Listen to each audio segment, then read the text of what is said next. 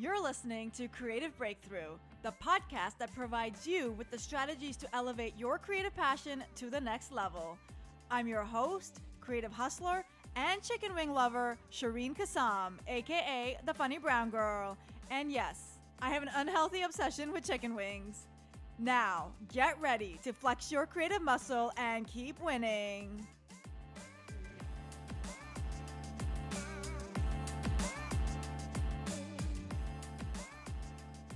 Hey, welcome to the Creative Breakthrough. I am your host, Shereen Kassam, aka the Funny Brown Girl. Hey, it's my birthday week. So if you're thinking, what can I get Shereen for her birthday? Because she's so awesome and so cool.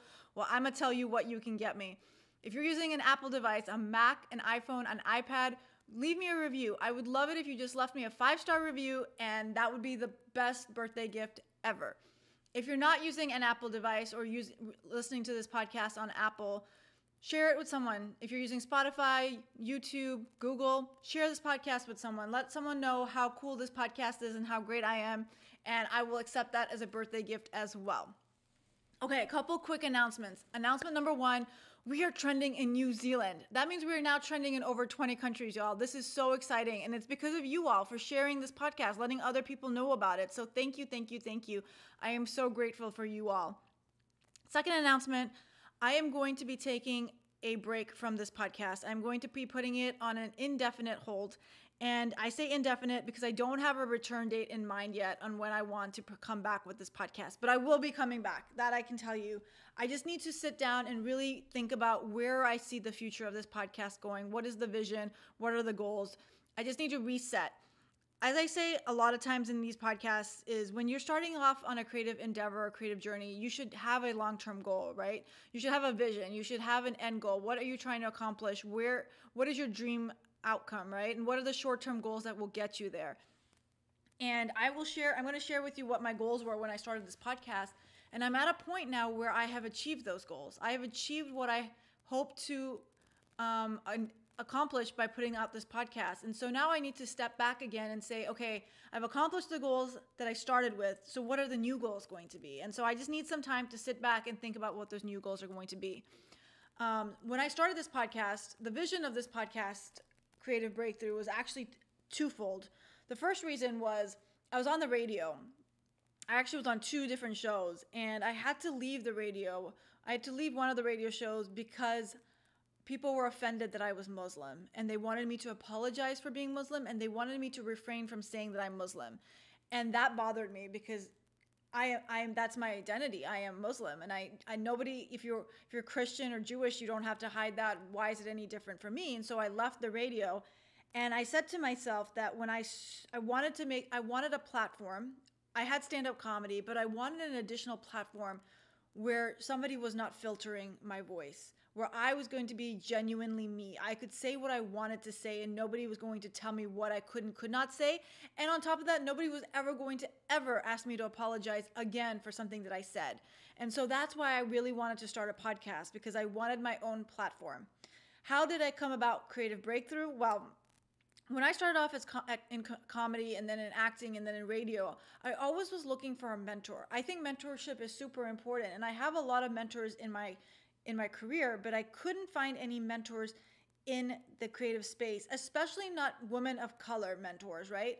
And so I wanted to start something where I was able to bring this mentorship alive in a way that would reach the biggest audience, because I could start a mentorship program and get a bunch of people to sign up to be mentors and a bunch of people to sign up to mentees, but there would just never be enough people. There would never be enough mentors, right? But this way, if I get the mentor on the podcast and then they share their goals and their strategies and their inspirations on the podcast, and then that podcast can get shared across the world in 20 different countries. I mean, we're definitely in more than 20 countries. When I say we're trending in 20 countries, I mean we're in the top 10 podcasts within the arts or within careers in those countries. And so I started this podcast because I wanted to find mentors. I also selflessly really wanted to talk to the people that I have on this podcast because I admire them. And then I wanted to share those conversations with you all so that you could also take what they said and put it to work into your own creative journeys. And when I started this podcast, the last thing I did was I wrote out a list. I wrote down all the people that I admired and all the people that I would love to have on this podcast. And that list kept growing. And I kept going down the list and emailing people and emailing people. And I'm at a point where everyone has responded with a yes or a no. And so everyone that obviously has responded with a yes, you have heard on this podcast, and everyone who said no missed out on this opportunity. There's just one person that I have not been able to get an answer from, and that is Michelle Obama. And so that is why I'm saying that this break is indefinite. It is not an end all be all, because I will be back with a conversation with Michelle Obama in the near future. And if you know Michelle Obama, drop her a hint or a little nudge that Shereen Kassam is trying to reach her, because she wants her to be on this podcast, because she would be an amazing guest on this podcast. So with that, I say farewell, but not for too long. I'll be back. I just need to, like I said, sit down, think about what are the goals for this podcast, where do I envision this podcast going, and then really just focus on some of the other opportunities that are coming down the pipeline for me. With that said, though, if you have any ideas or thoughts on what you would like to see this podcast become, or who you would like to hear on this podcast, or even me talking about, let me know. I would love to hear from you. You can hit me up at hi@funnybrown.com, or you can find me on Facebook, Instagram, Twitter, TikTok @funnybrown.girl. So today I'm going to leave you with something really cool that I had the opportunity to do a couple months ago. At the end of December, there was a virtual event called Unstoppable. And the idea of Unstoppable was to have women on the event, speaking on the event, about how they've been unstoppable. How have they overcome failures? How have they overcome obstacles and challenges? And I was honored beyond words when they asked me to be the keynote speaker. And so I gave the keynote speech on how I've been unstoppable. And it was such a really interesting time to give such a speech, because at the end of 2020, I mean, I don't know about you all, but I was run down between COVID and losing my job and not being able to perform comedy and losing people in my life. 2020 was a hard year. And I mean, I'm not saying 2021 has been any better, but it was just a very interesting time to give a speech on how to be unstoppable. And so when you listen to it, I tried to make it funny, but I also tried to make it very insightful. And so I really hope that you get just as much out of it as the women who attended the event got out of what I said. I'll also say this: I am super grateful for all of you. I am super grateful for all of you who tune in week after week, or even if this is your first time tuning into this podcast. I have so much faith in each and every one of you. I don't know you, but just the fact that you are listening to this podcast tells me that you have what it takes to win, that you have what it takes to be successful. Because not a lot of people listen to podcasts or master classes or YouTube videos to learn, to educate, right? They're just busy watching TV or living their own life thinking somebody's going to discover them. Somebody's going to find them. But you guys are putting in the work, the effort, the time. And because of that, I know you are going to make it. And so even though I am taking a break from this podcast, please stay in touch. Please let me know how you're doing. Please tell me about your wins. Please tell me about how this podcast may have inspired you, or somebody on this podcast who may have inspired you. I would love to hear those, because that fuels my passion as well, right? That gives me a sense of purpose too. And I think purpose is very important as we go through life, is understanding why we do certain things and what is the purpose of doing those things. And so I would love to hear from you. But with that, I am going to play the keynote speech that I did on how I've been unstoppable. And with that, I leave you with my favorite words: go flex your creative muscle and keep winning. Good morning, everyone. Can't hear you. I'm just playing. I know I can't hear you, but I felt it would be remiss if we had an event and we didn't do the good morning. I can't hear you. As you've heard, I am Shereen Kassam, and I am honored and grateful to be here today. I am honored that Renee, Shauna, and Summer thought about me today when they put on this event. I want to give them a big congratulations. I mean, putting on an event like this in the middle of everything we're going through is just amazing. And that speaks wonders to who these women are. They're just amazing women to look up to and role models. And I'm so blessed that I get to be part of this event today. So thank you for having me. So let's get started. So I am a chicken wing lover. I am a stand-up comedian. I am a podcaster. And according to Summer, I am unstoppable. And so I'm here to tell you why I might be unstoppable. So a lot of people ask me, why the chicken wings? Why do you love chicken wings, Shereen? And it's funny because It started off with just posting silly pictures on Instagram of me eating chicken wings. And I was dating a guy who hated chicken wings. So it was just something we would fight about all the time. And people loved hearing about why we would fight about chicken wings, because it's a silly thing for a couple to fight about, right? So I would post these pictures, and all of a sudden chicken wings became part of my brand. And then I would do these interviews, media interviews, podcast interviews, and people would ask me, why chicken wings? And I actually had to stop and think about it. Why chicken wings? Why am I obsessed with chicken wings? And I just want to make it clear, I don't have like an obsession where anybody needs to like plan an intervention. It's all good. I have it under control, but I could eat them every day. And so I started thinking about it. Why do I like chicken wings? And I realized chicken wings is what makes me unstoppable. Now, before you laugh, I'm going to tell you why chicken wings makes me unstoppable. Okay. So reason number one, chicken wings reminds me of where I came from, my childhood. So how did I start eating chicken wings? When my parents moved to America, we didn't have a lot. We were actually pretty, I don't want to say poor, but we didn't come here with a lot.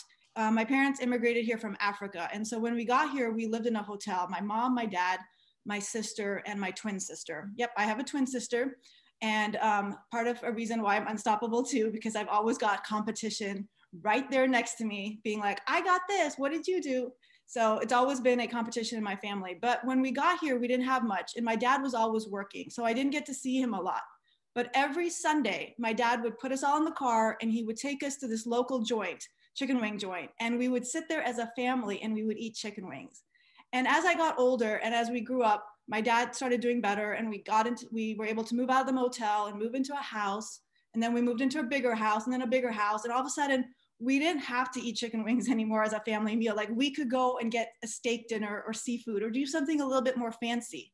But no matter what the occasion was, whether we had family in town or a birthday or something to celebrate, we always went back to this place to have chicken wings. It had become a ritual in our family. And it's one of those things where it's like we sit around this table and eat chicken wings and we remember where we came from. We remember how hard we've worked to get to where we were or where we are right now. And for me, that's huge because I know that one, I have a family that supports me. So if I mess up, they're always going to be there for me. But two, it just reminds me of like where my parents started off and what they've done for me and what I want to continue doing for my legacy as well. So the number one reason I love chicken wings is just because it reminds me of my family and where we came from. And it just grounds me into this humbleness of like where I could be and where I am right now and where I want to be. So that's number one. Number two, chicken wings helps me step out of my comfort zone. Now, again, you're probably like, wait, how is a chicken wing helping you step outside of your comfort zone? Okay, so I have a problem with my weight. I've always had a problem with my weight. I'm one of those kids where when I was in 5th grade, my mom like signed me up for gym and got me a personal trainer because she was like, something is not right. Like, so every year it's the same conversation. Like I've tried every diet, I've done everything. And so if I want to eat chicken wings, I better work out. And so I work out a lot before I eat chicken wings. Like I'm talking about like a full 2 to 3 hours, like to eat one chicken wing. So if somebody says, let's try a new spot or let's try a new type of chicken wing, I'm like, ooh, I don't know. I don't know if I want to waste my calories on that. That's a good question. So, but chicken wings is one of those things, like I've had them all over the world. Like no matter where I go, like if I'm performing in South Africa, I performed in Dubai, I performed in Saigon, people are always like, you like chicken wings. I got the perfect place to take you. Let's go try chicken wings. So I've tried them all over the world. And so I've had to step out of my comfort zone and say, okay, I'm going to try this type of wing or with this type of sauce or this type of creation. And some of them have been a little wild and a little out there, but it reminds me of how I got started in my career.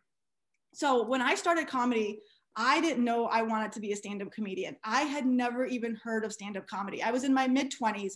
And I'm dating myself. This was before Netflix. This was before you could sit at home and watch stand-up specials on Netflix. This is when you actually had to like get dressed, put on clothes, go outside. And I was living in Boston, so it was very cold at the time. And I also might sound weird because I'm a comedian, but I don't really like people. Like I'm an introvert. I rather stay at home and watch TV than go outside and experience something. So I had this friend staying with me, and she really wanted to go to a comedy show, and I didn't know what it was. So I was like, no, I don't want to do it. Like I was so adamant. I was like, I'm not getting dressed and going to a comedy show. I don't even know what that is. I've never seen it. I've never experienced it. And she finally wore me down, and we go to this comedy show, right? We pay $20. We sit down, we start watching the show, and it's 10 guys come up on stage. It's a showcase. So 10 guys come up on stage and they each do their show. They each do their set, 5-10 minutes. And we go through them all. And I am bored out of my mind. I'm just sitting there thinking like, what is going on here? Like they're not funny. I don't find it relatable because they're all talking about things that I don't really understand. They're talking about their dogs and they're talking about their male parts and their relationship issues. And so after the show was over, I went up to the owner of the club and I said, excuse me, I would like my money back. And he looked at me and he was like, what? And I was like, yeah, I want my $20 back. And he said, and I still remember him saying this, he said, it's not that easy to make people laugh. And here I am, I'm this mid-20s girl. I've never been told I was funny. I've never been the class clown. I'm a very serious, put together person. I put on my suit every day and I go to work at a financial consulting firm. And I looked at him and I said, well, it can't be that hard to make somebody laugh with this like cocky like attitude. And I've never even been cocky. Like, I don't even know where that came from. I just really wanted my $20 back.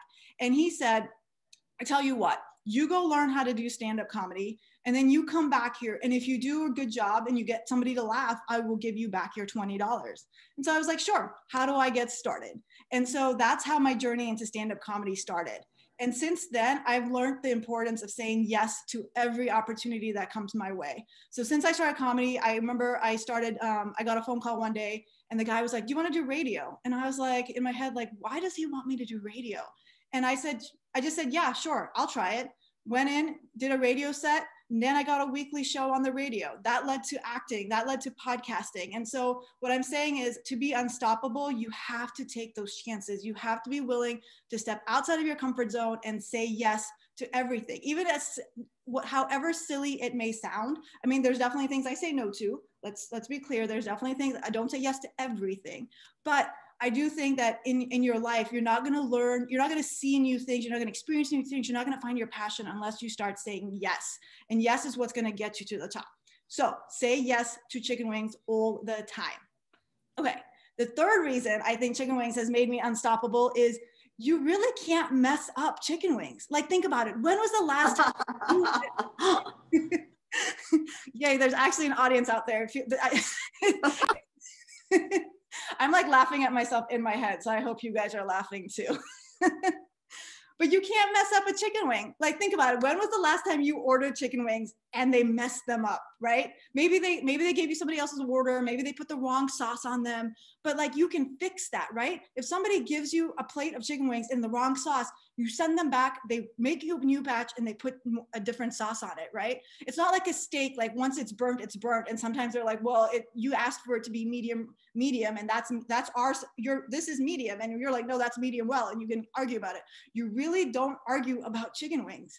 And that is how I live my life. Like, I can't mess up my life. I can make mistakes, I can fail, but I can always get back up and resauce myself and start over again, right? Nothing is stopping me from restarting. Nothing is stopping me from getting back up. Nobody is going to dull my shine. Nobody's going to not let me resauce myself. And I'll tell you another experience I had a couple years ago. I was at the peak of my comedy career. I was killing it. I was on 2 radio shows and I was doing comedy. And we did the show in Florida, in Melbourne, Florida. I still remember this place. And they only had seats for 60 people. But I had brought out 150 people to this show. So we were delayed starting the show. They had to bring in all these extra seats for all these people from the radio who had come out to see me. And there was this one table in the front and it had a reserve sign on it. And I was like, oh man, somebody really wants to see me tonight because they reserved a table. Well, it turns out that reserved table was actually the only table in the whole room that hadn't come out to see me. They had just booked tickets on a whim to come there. So the first comic goes on stage and this table is being rude, obnoxious. They're just telling her, like, get off stage. You're not pretty. You're not attractive enough. You're not funny.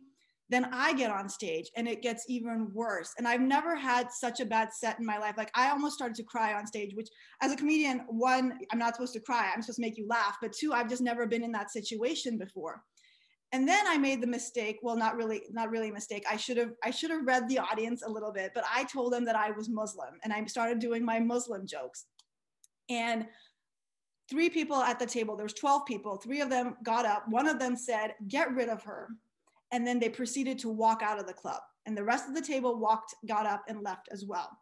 And now you would think that it would stop there, but it didn't. They actually then went to talk to the club owner and they complained that I was being aggressive and that I was being vulgar and that it was rude of me to tell them that I was Muslim. And then they went on social media and they started to rip up the club for letting a Muslim person perform at their club. And it escalated to a point where one of my radio shows said to me, you need to apologize to them for being Muslim or we're going to have to remove you from the show. And I had to make a decision. And it was a really easy decision. I didn't even think about it. I was like, take me off the radio show. I'm done. I don't need to be here because I am not apologizing for being Muslim because that they were offended that I made that joke. I've made that joke on HBO. I've made that joke in front of Arsenio Hall, in front of Carlos Mencia. I'm not apologizing for being Muslim. And I lost the radio show. And a lot of people were like, you should have just apologized. You should have just pretended that you were apologizing. You should have just like made it seem like you cared what they thought, because why should you lose your radio show that you've worked so hard to get, right? But that's not the way I thought about it. I was like, you know what? This is a perfect chance for me to pivot. Because on the radio, somebody else owns my voice. Somebody else gets to tell me what to say. Someone else is telling me how to act and what's my character.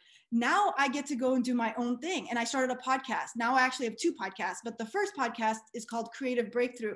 And it is done amazing. Like since I left the radio and started that, I mean, that podcast is trending in 20 countries.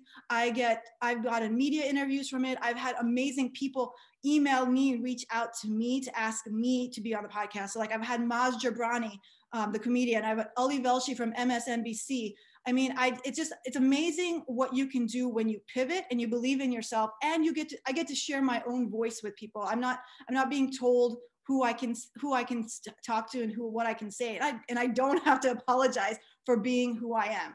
So the third reason I love chicken wings is you can't mess up. You can fail and you can fall down, but that doesn't mean life is over. You can just get back up and resauce yourself. Okay.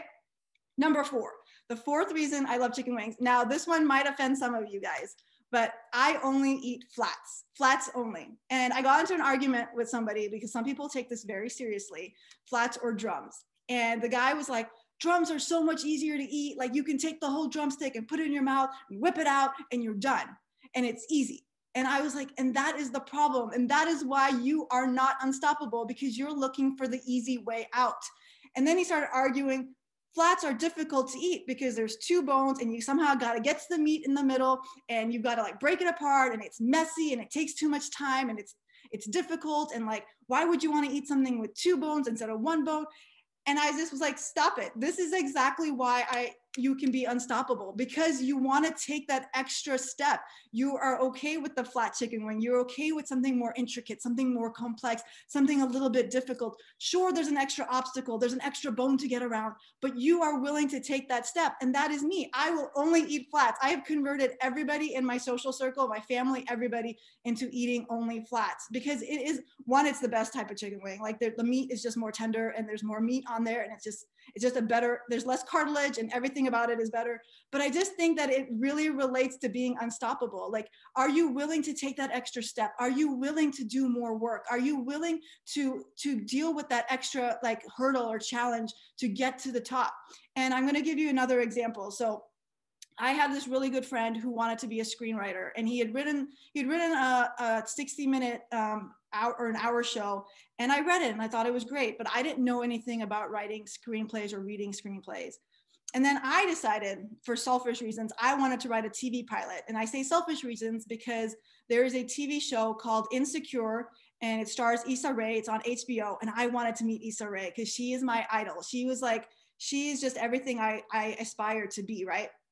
And so she was having a TV writing competition. And if you won the TV writing competition, you got a chance to work with Issa Rae. So I was like, I'm going to write a TV pilot. So I went to my friend and I said, I want to write a TV pilot. How do I do it? Thinking because he had written a screenplay, he would know. And he was like, oh, you just write it. And I was like, what do you mean you just write it? And he's like, just write it. Like, he's just like, I just wrote it. And I was like, but what about the science behind it? What about the structure? What about the storyline? What about the arcs? And he was like, oh, that'll all come to you. Like, you watch TV, you know what to do. So rewind. I'm an intellectual. I love to learn. I love to study. So I was like, that's not going to work for me. So I had 6 weeks to write a TV pilot. I signed up for a class. I bought some books. I found a mentor. And in 6 weeks, I wrote a TV pilot, and it ended up being a semifinalist in Issa Rae's competition. So I didn't get to meet Issa Rae through this project, but I did meet her through a different avenue because I don't give up. And my friend was actually really upset. Instead of saying, wow, that's so awesome that you became a semifinalist, he was disappointed. He was sad. He was angry. He was like, how did you get to be a semifinalist? How did you get to that point? And I've been writing a screenplay for over a year now, and I don't have anything to show for it. And I just stopped and I was like, but who has seen your screenplay? Have you shown it to anyone? Have you formatted it and written it in a right way where you can show it to people? Have you submitted it to competitions? Have you done the work behind it? And his mentality was, if I write it, they will come. If I have something, people will know about it. But nobody's going to know about what you're doing unless you tell the world about what you're doing. And so you have to put yourself out there. You have to go out there and say, like, this is what I have to give you, and then go and give it. And that's where I think it comes into play, a flat versus a drum. A drumstick, you want the easy way. You want to just be done with it. The flat is going to go out there and try to figure it out. They're going to try to figure out how to get it into the right hands, how to be seen, how to be noticed, how to keep moving until they get what they want. Like I said, I didn't get to meet Issa Rae because I didn't win that competition, but you better be darn sure 2 months later, I met Issa Rae because I applied to another competition and there she was. And I was like, hey, I applied to your first competition and I didn't win, but hey, I'm still here, you know? So you've just got to keep trying. You just got to keep moving forward. You just got to keep going through those obstacles and not ever think that you should get the easy way. And because the minute you have that mentality about, it just should be easy, that's just when you're just not going to make it to the top. Okay. The fourth reason, I think I'm at 4, no, 5. Yeah, 5. The fifth reason that I love chicken wings is they allow me to be myself. Like, chicken wings allows me to be myself just in every aspect. So a lot of people will look at my Instagram feed and be like, ew, chicken wings, that's so mediocre. Why would you eat chicken wings? It's so unhealthy for you. Don't you think your body is a temple and deserves to be eating something better? And then some people will be like, when they watch me eat chicken wings, they'll be like, you're so aggressive when you eat your chicken wings. It's so unattractive. Listen, this is me. Okay, this is my time to do me. It's not up to you to tell me how I should be eating my food or what I should be eating. Okay, it's my body and this is how I'm going to do me. And I think that is like the biggest advice I could give anyone in being unstoppable is you have to be you. You have to be genuine. You have to be real. You have to tell your story. And a lot of us, I think, tell ourselves that we are being real. We are telling our story. We are being genuine. But I really want you to look around you and see who are the people closest to you and what parts of you might you not be shining because you are afraid of what they may think about you, or what you're not shining because you're afraid of what they may be thinking about you. And I say that because sometimes we're surrounded by people who are toxic, right? We're surrounded by people that we think love us and want to see the best for us, but really they're really jealous of you and insecure about it. And so they're not your biggest cheerleaders. Take, for example, the guy who was writing a screenplay with me. Our relationship fell apart after that because he couldn't be happy for me, but I thought he was my best friend. But some people are also just not going to be supportive of you because they want to protect you. So case in point, my parents. I didn't tell my parents I was doing stand-up comedy for almost a year. And the only reason, and for that whole year that I was doing stand-up, I didn't even use my real name. I was going by Funny Brown Girl because I didn't want anybody to know because I was so nervous what the reaction would be, right? And it was really negative. So thank God I didn't say anything. But I did myself a disservice because I wasn't being my true self. I wasn't putting myself out there as Shereen Kassam, the Funny Brown Girl. I wasn't telling the world, here I am, I'm ready. I was still hiding behind something. And one of the things I was hiding behind were my parents, because all my life I had done what my parents had asked of me, right? My parents said, go to college. Well, they said, go to an Ivy League school and be pre-med and study computer science. And so I was like, yes, mommy and daddy. And I went off to an Ivy League school and I studied pre-med in computer science and I failed it. And so then I had to restart and do economics, but that's a whole different story. So then they were like, now you need to go and get a great job, go into investment banking, move to New York. So I did that. Then they were like, you have to go get a master's degree, get your MBA. So I went and did that. And all my life, I kind of was just a people pleaser. I did everything my parents asked of me because I had seen what they had given me and I didn't want to disappoint them. But when I discovered stand-up comedy, everything shifted in my life. I realized I wasn't being true to myself. Granted, no one ever told me I was funny, and I still didn't want to be around people. So I still didn't understand how I could be an extrovert and still be unstoppable, but it was possible. You can do it. And I started saying yes to things, and I started to show my true colors. I started to speak my mind. I started to develop a voice. And once you find your voice, ladies, oh my God, the world changes. People look at you different. You actually start feeling different inside of you once you start to vocalize your voice. And it has just been such an amazing journey to see where I was in my mid-20s to where I am today. And so I say to you, it's super important to do an audit of your life. Figure out what's holding you back. I'm going to give you one more quick story, because this just happened actually a couple of weeks ago. I started making TikTok videos a couple of weeks ago, and I know I'm super late to the game because I didn't have Kenya in my life, your next speaker, to tell me that it was super important to get on TikTok much sooner.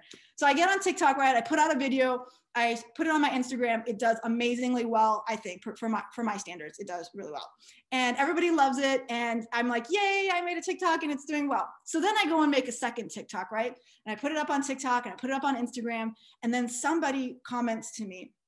Now, the TikTok, let me set the stage. The TikTok's only 40 seconds long, right? It's a very short clip.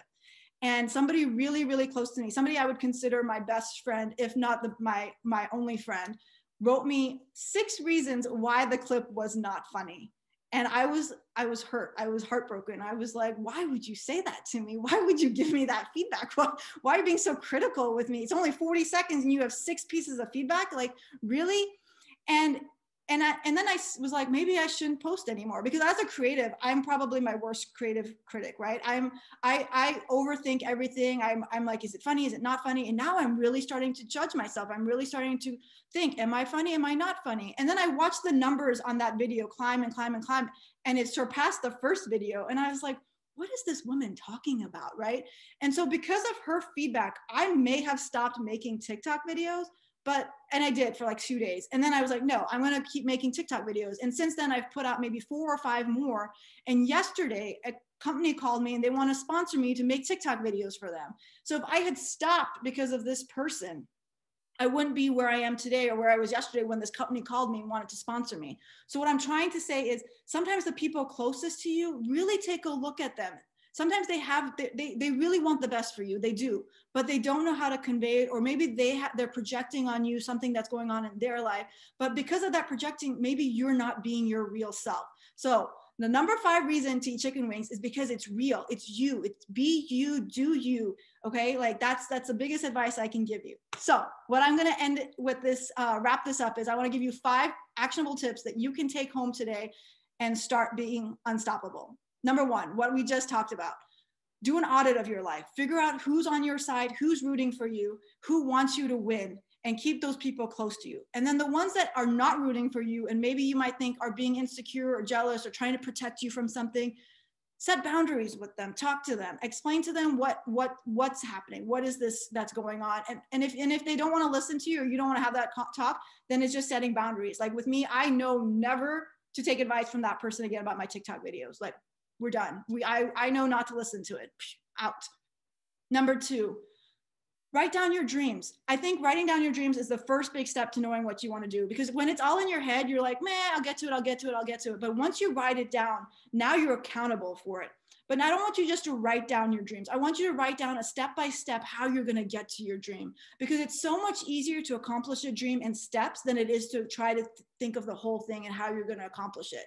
So when I started my podcast, it wasn't about, oh my God, I'm going to be this big podcaster and I'm going to have all these contracts with people. No, it was, let's start with who do I want to have on the show? Who's my audience? What impact am I trying to make on the world? And kind of just go step by step and try to figure out, how am I going to be the best podcaster in the world? 3, and we talked about this earlier, say yes to new things. Always say yes, again, within boundaries, be safe and legal, but say yes to new things. Try new foods, go on, try new experiences, try new things, because you never know what's going to impact you. Number 4, don't be afraid to fail. I've failed so many times, and I get this question a lot in interviews. People will be like, tell me about your biggest failure. And you know what I say? I'm like, I have failed so many times, I can't tell you about my biggest failure, because what happens is I fail, I learn from it, and I keep on going. You are not going to shine. You're not going to dull my shine by making me relive a failure. I already learned from it and I've moved on. Keep it moving. Keep it moving. Just just learn from it and just resource yourself. And number 5, eat more wings, flats only. So with that, I'm gonna turn it back over to Renee. Thank you, ladies. This is an amazing event. Again, thank you so much for having me today. I am blessed, I'm honored, and reach out to me. You can find me at funnybrown.girl.com or Funny Brown Girl everywhere if you have any questions, or if I can help you in any way reach your dreams or suggest a chicken wing joint in your area. So with that, thank you so much. Thanks for listening. Stay connected about upcoming resources, including opportunities, festivals, competitions, and grants to help you grow your creative passion by subscribing to my bi-monthly newsletter by visiting funnybrown.com/subscribe. Don't miss out on a life-changing opportunity and subscribe today at funnybrowngirl.com/subscribe. And hey, if you decide to go on Instagram today, follow me. I'm Funny Brown Girl. I'm Shereen Kassam, and you've been listening to Creative Breakthrough. Now, go flex your creative muscle and keep winning.